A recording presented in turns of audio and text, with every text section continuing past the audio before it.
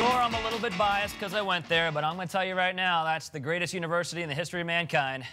Live look, and if you want more great looks around South Florida, just go to southflorida.com/webcams and get excited because the Hurricane football team is back. I know that has nothing to do with anything, but I just thought I'd mention it. All right, Broward County Transit wants to make your commute a whole lot smoother, and we're taking a look this morning at the I-95 and I-595 and expansion in a sponsored segment by Broward County Transit. And here with us today, sitting right next to me, Chris Walton, the director of the Broward County Transportation Department. You agree, University of Miami Hurricanes football team the best ever, right? Absolutely, absolutely, without a doubt. Okay, I just want to make sure we're on the same page here. It's very important. Let's see what they do in the Oklahoma game. Okay, all right. I like your style. All right. Okay. All right, so we have some exciting new expansions to talk about. Let's talk about the I-95 one first. Yeah, starting first quarter next year, we will initiate service from Western Broward across Pines, Hollywood Boulevard into downtown Miami via 595, the hot lanes.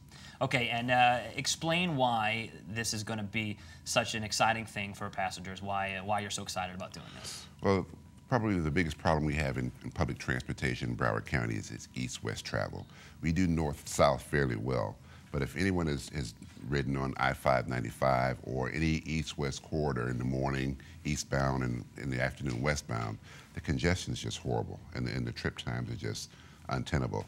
So we're initiating this service with our partners, with the Florida Department of Transportation and some other regional partners, to try to make the commute a lot easier.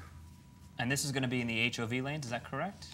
Well, on Hollywood Pines Boulevard, we don't have HOV lanes yet, but as it hits I-95, it will be an HOV lane. Right, okay. And a little bit about the I-595 expansion as well. Yeah, same thing. Again, one of the major problems that we have is that 595 really bottlenecks coming into downtown in the morning. As 595 is being repaved, and ultimately we'll run buses down the center of 595. But for right now, we're going to start two routes, one from Sawgrass Mills Mall and one from the Cleveland Clinic. And they'll both end up in downtown Fort Lauderdale. How do you choose these routes? Well, basically, you look at the travel patterns and you look at what the potential demand would be in terms of ridership.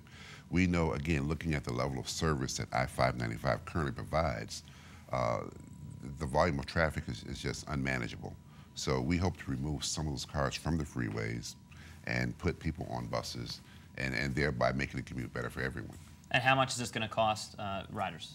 Well, it's an express fare. It's a new service for Broward County. Our base fare is going to go to $1.50 October 1st. However, for this service, because it is express and have limited stops and parking ride lots along the way, it'll be $2.35. And just remind us one more time when you expect these to go into effect? Well, the I-595 will go in about a year from now, but we're planning right now to implement the 95 express service in about January, February of next year. All right, and by the way, when this is all said and done, if you're ever looking for another career, you should be a voiceover guy. Man, you have the coolest, right? The coolest voice ever. Thanks so much for joining us, and we'll have to have you back when the Hurricanes play Oklahoma, all right? I'm looking forward to it. All right, good. All right, and check your route to your commute. Just go to southflorida.com/traffic. And speaking of traffic, Mr. Traffic will have an update on your Monday commute in just a few minutes. And what are commissioners doing with your tax money? Good question, right?